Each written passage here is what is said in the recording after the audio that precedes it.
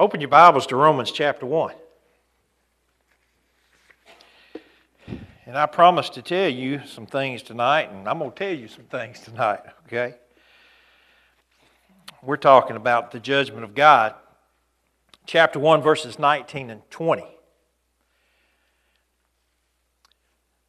Because what may be known of God is manifested in them, for God has shown it to them. For since the creation of the world, His invisible attributes are clearly seen, being understood by the things that are made, even His eternal power and Godhead, so that they are without excuse. There's a lot in that statement. Let's pray. Heavenly Father, we thank you for this day that you've given us, and we thank you for the blessings of life that you show us. And Lord, tonight as we break open your word, just open our eyes and ears to see the truth, to hear the truth, and Lord, then to take the truth and apply it to our lives. Lord, we need to understand this passage of Scripture, because this passage of Scripture is what will move us, Father. So put a burden on our hearts. Let us dig deep into the Scripture. Let our minds be open to understand. And then, Lord, as we understand and apply it, let it move us.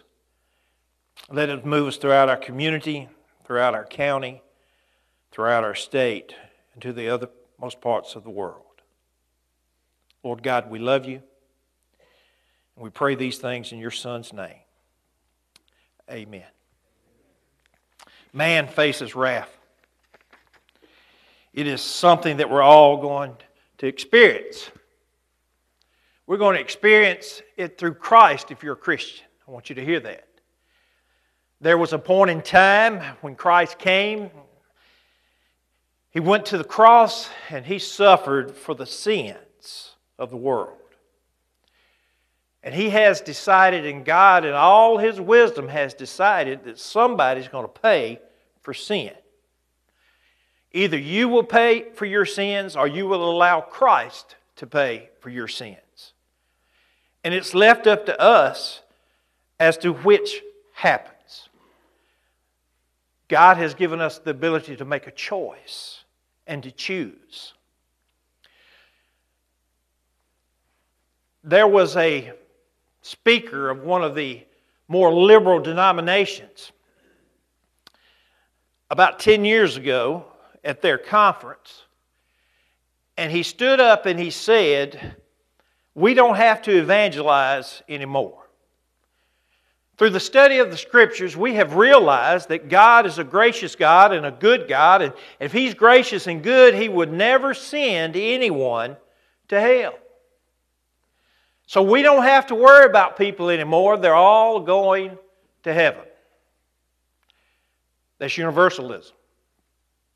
I went to a conference last year at New Orleans Theological Seminary, and the professor stood up and he made this statement that there are certain denominations in this land that we live in that think if you go to church, if you worship God in some shape, form, or fashion, that God will honor that and that you will get to go to heaven, and that's inclusivism. Well, I'm going to tell you what that really is: lies. It's lies. Because God, according to His Word, it's impossible for God to lie, and as you read the Scriptures, you find out there is a heaven and there is a hell, and the greatest understanding of that comes from the story of the rich man and Lazarus, and they both died. One went to hell and one went to be with Father Abraham. So God teaches that through the Scriptures, that there is a heaven and there is a hell. There are two resurrections Jesus taught us. There's a resurrection of the living to heaven and the resurrection of the dead to hell. So throughout the Scriptures, we find that heaven and hell are real places, and people go there based upon the choice that we are allowed to make. Why? Why do people have to go to hell? That's what we want to look at first. So we're going to look at this, and there are several reasons. And tonight, if you look at verse 19, to break it down very simply, this is what it says. Because what we know about God is put in us. It's manifested in them. You see it? For God has shown it to them.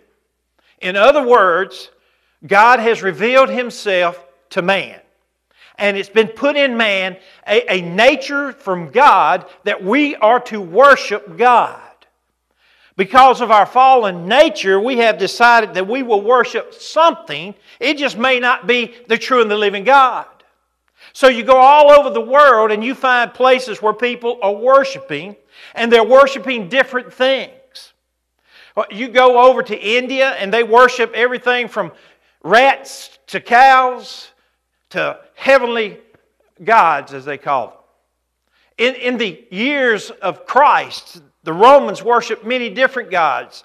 The Greeks worshipped many different gods. You go into the Middle East and you find the group that worships what is called Mohammed or Islam, as they worship God in their own way. You go over to the Asian part of the world and you'll find Buddha there. You have the Hindus. You find so many different types of religion, and we wonder why that happens. And the reason it happens is because God has put in us the understanding that we are to worship God. Now, why don't everyone worship God, the true and the living God? That becomes the question. God is revealing Himself. And here's something I want you to understand. There are two ways that God reveals Himself. There is what we call special revelation, where God reveals Himself in a special way to an individual. Kind of like Paul walking down the road to Damascus, God intervened and gave him special revelation. Kind of like Moses at the burning bush, where God showed Himself and proved Himself. And throughout the Scriptures, you find instances of special revelation to people. Most of the time, it's when God has something special for them to do. There's also some that go back to Africa. You remember the Ethiopian eunuch? As Philip was moved by the Holy Spirit, here came the chariot by. He was reading out of the book of Isaiah. Philip runs along, stops the chariot. He gets up in the chariot, and God uses Philip to give them special revelation. But then there's a second one called general revelation. And general revelation is what every single person born on the face of this earth is allowed to see God in. And that general revelation is found in creation. As you look at the trees, you realize somebody created that. As you look at the animals that walk across the face of the earth, you realize that something put them there, and that something is God. You look at a child when that child is born, and you understand that it is the miracle of life, and through that miracle of life, you understand that God is. You can go across this great land and look at the beautiful wonders that God has put, the Rocky Mountains, the Grand Canyon, the Niagara Falls, and you look at these things, and it brings you an understanding that God created this world. If you want more proof than that, all you have to do is look at certain things like the sun. The sun. The sun produces so much horsepower in just a minute. It is enough horsepower to run 1,300 billion Corvettes wide open all day long. Now that's a lot of power, a lot of horsepower. You think about the rain that falls and how this rain, if an inch of rain falls, there are 46,000 gallons of water per acre. What happens to that water? Well, it runs right on off because God has created hydraulics, physics, and gravity. It's all by the power of God and the hand of God. And so as we see these things, we are held accountable because we have a general revelation that God is. The question is, why do we worship something else? If we understand that God is, and God has put something in us that causes us to worship, we look at this creation, we should worship God. But you go around the world and you see places like the Amazon jungle, or these islands in the South Pacific, and there are people gathered there, and they were found, and when they found them, they were worshiping totem poles. Why?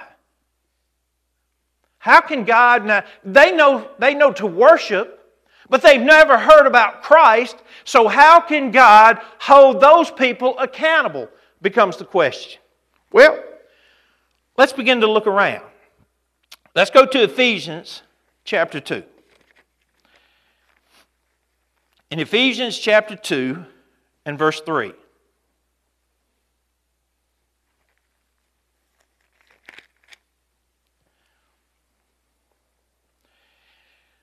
Paul writes, and it says, among whom also we all once conducted ourselves in the lust of the flesh, fulfilling the desires of the flesh and of the mind, and were by nature children of wrath, just as the others. Well, there it is. We're all condemned to death. We were all just like that, fulfilling our own desires and our own lusts, going through life, not worrying about God. We see everything just like everybody else, and so we just go through life. We were just like those people. Now you have to understand what Paul is saying. We today were just like the people in the Amazon jungle and just like the people on the South Pacific Islands that had not heard the gospel. We were just like them. Now hold on to that thought. Along comes Revelation, Acts 14 and verse 16.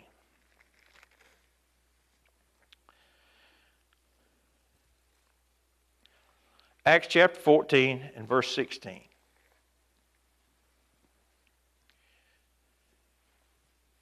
This is what it says. Who in bygone generations allowed all nations to walk in their own ways. There was a time when God just let everybody walk just like they wanted to walk. You can go back to the days of Noah, and God, before Noah and the flood, God had allowed people to do what they wanted to walk like they wanted to, and they chose to do what was wrong, and we will choose to do what is wrong each and every time without Christ. So there it is. Now, stay with me and go to chapter 17 of Acts and verse 23. This is what people begin to do. It says, for Paul is speaking, and he's up on Mars Hill, if you will, and he says, for I was passing through, and I considered the objects of your working. I even found an altar with this inscription, to the unknown God. Therefore the one whom you worship without knowing, him I proclaim to you. What we're saying here, what Paul is saying, you're worshiping everything, and you don't want to miss anything. You don't want to miss the real God, so I'm going to tell you who the real God is. But when you begin to break it down and look at the psychological element of man and how we want to worship something, these people knew that they were to worship something, and so they began to create many different types of God because they wanted to appease the God, and they didn't want to miss Him. They wanted to appease the God of the universe. And so they made a bunch of gods. Just like the people in the Amazon jungle, and just like the people in the South Pacific Islands who had never heard of Jesus. They never heard. Paul's there telling them for the first time. Okay? Well, look at John chapter 1 and verse 9. I want you to follow this train of thought. We know that we are to worship, and so we worship something, and we create gods to worship. And then who does this? Who knows about God becomes the question. So in the Gospel of John, chapter 1, verse 9, that was the true light, that's Jesus, which gives light to some men who came into the world. That's not what it says, is it? Gave the light to who? Do y'all believe that? So, if you believe that statement, God gave light of who He is to every single person on the face of the earth. That would include the people in the Amazon jungle and those in the South Pacific and those up around the North Pole, wherever they were. Somehow, God revealed to them that there was a true and living God and they needed to worship Him. So man is without excuse. Every single person on the face of this earth is without excuse. There's no reason for people not to worship the true and the living God, Jehovah, His Son Jesus the Christ, who is our Messiah. Now you got to hold on to that thought because that's what it is. Revelation is ours. Notice Psalms. Go with me to Psalms now. In Psalms 94, and beginning with verse 9.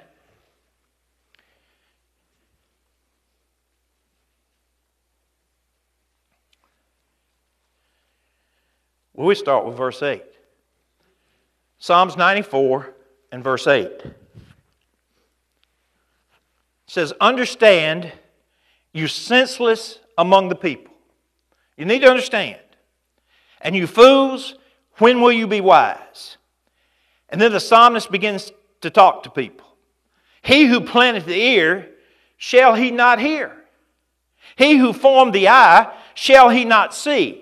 He who instructs the nations, shall he not correct?" And so here is God, and God formed the ear. We need to hear, but God hears what goes on. God formed the eye, and you need to know that God sees what goes on, and God instructs the nations. He teaches man knowledge. And you need to understand in the Hebrew that is all men knowledge. All men have a knowledge of who God really is. Okay? I got this story, or this reminded me. Go to 1 Samuel chapter 4. Out of a commentary I was reading, trying to pick up on some stuff. But go to 1 Samuel chapter 4.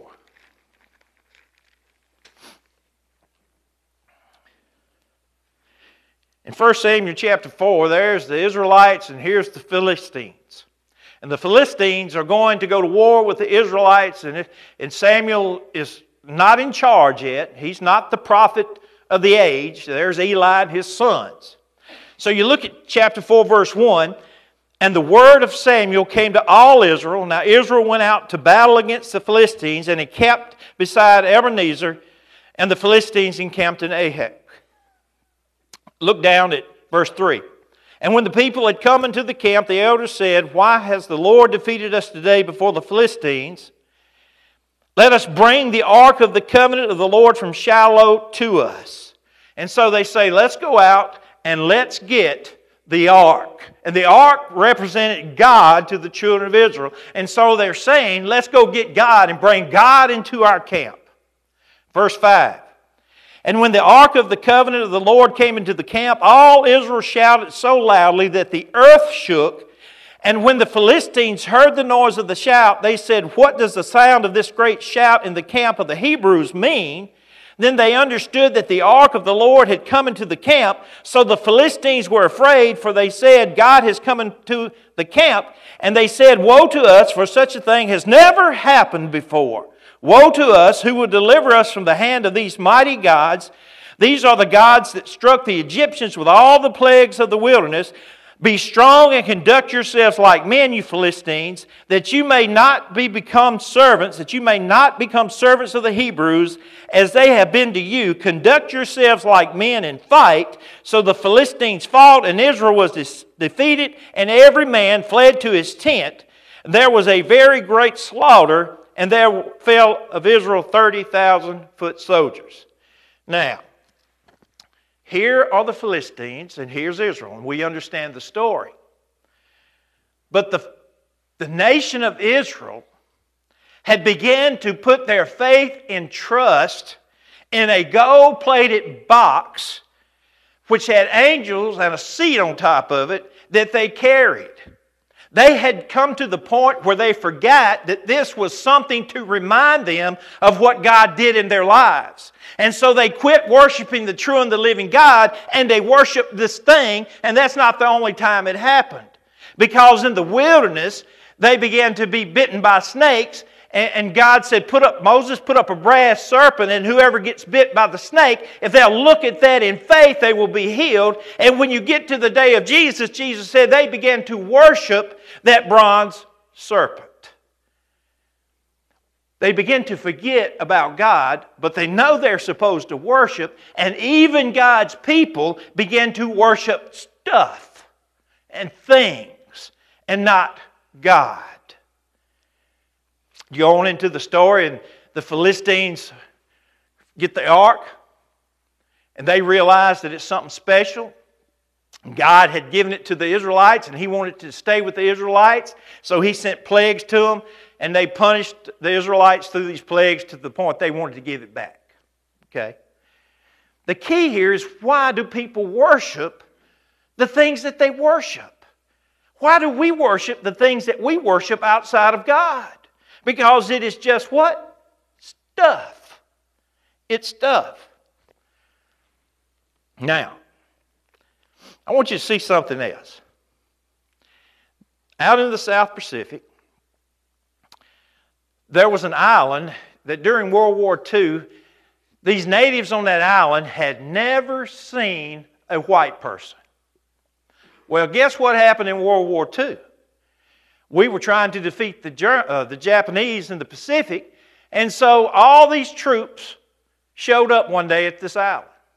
They took over the island, they built an air base, put a little naval station there, had ships coming in, built refueling tankers, and the Navy and the Marines and the Army took care of these natives, and the planes would come in and they would get food and stuff and material possessions off to give to these natives, so that they were basically renting the island from these natives.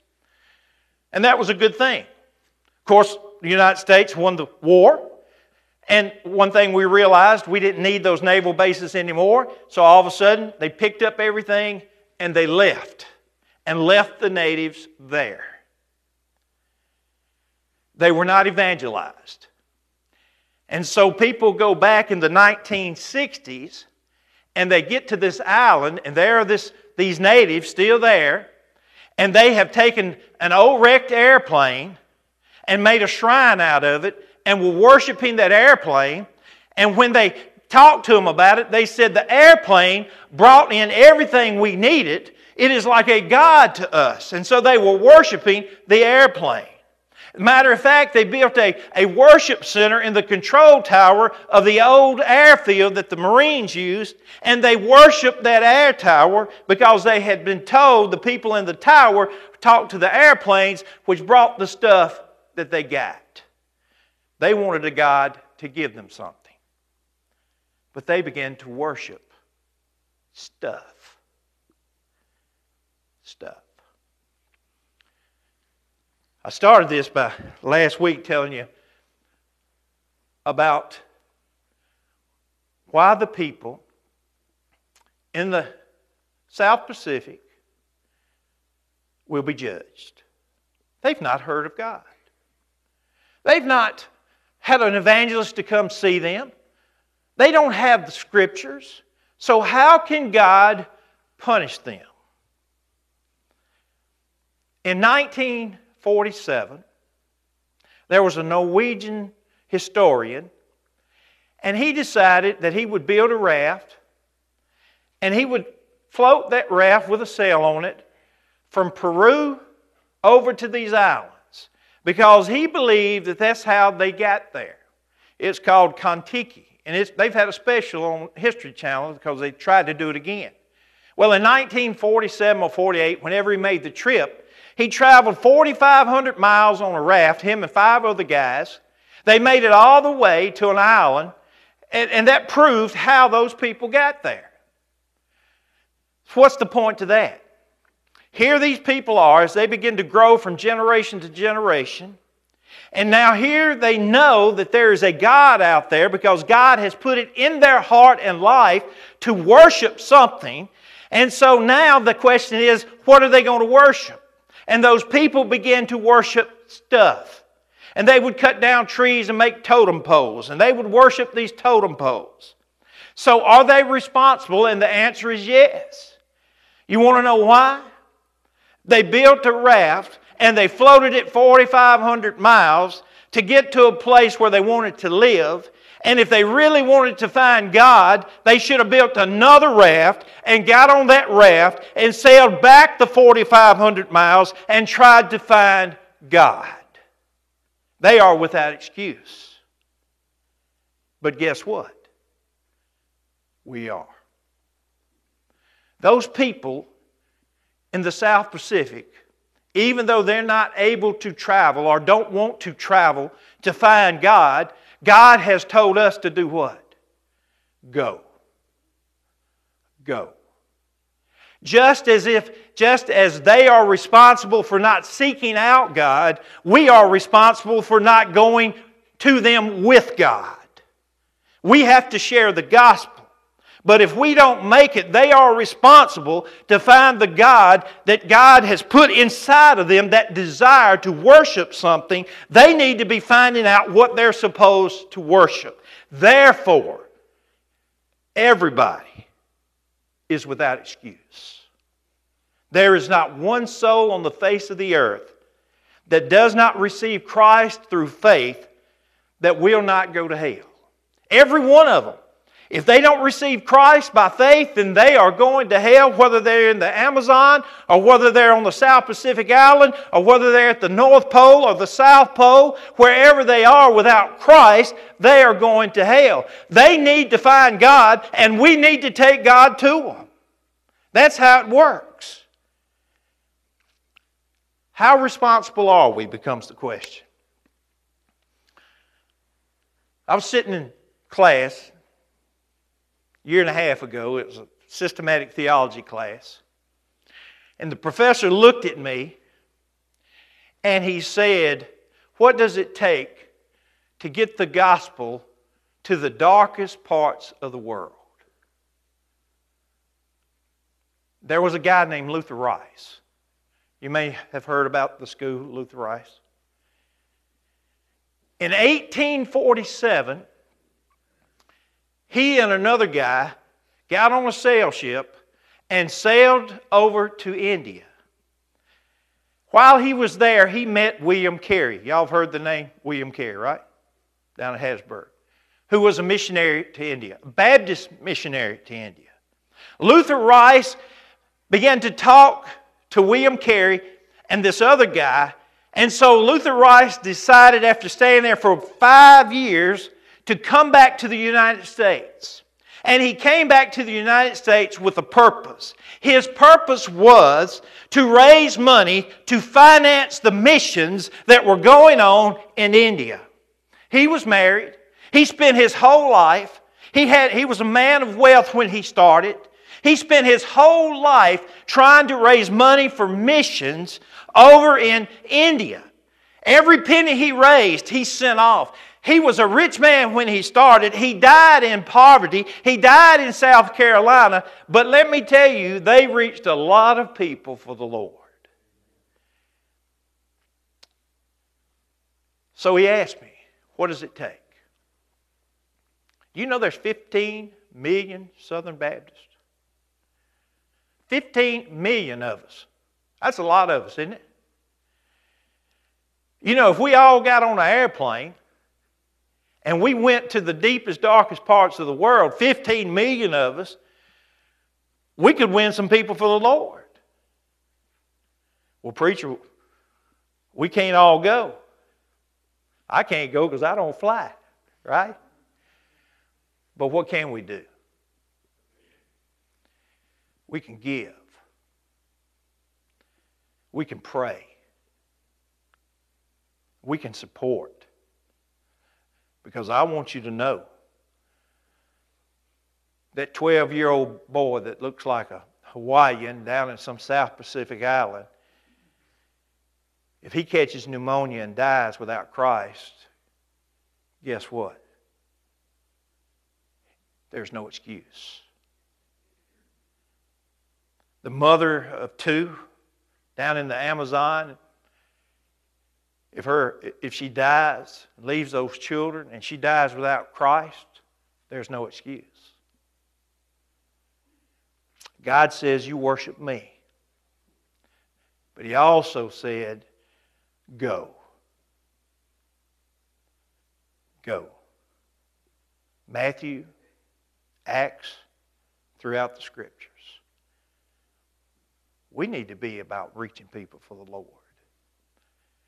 With that said, let me tell you this. The people in this community that die without Christ, they're just like the people down in South America and in the South Pacific.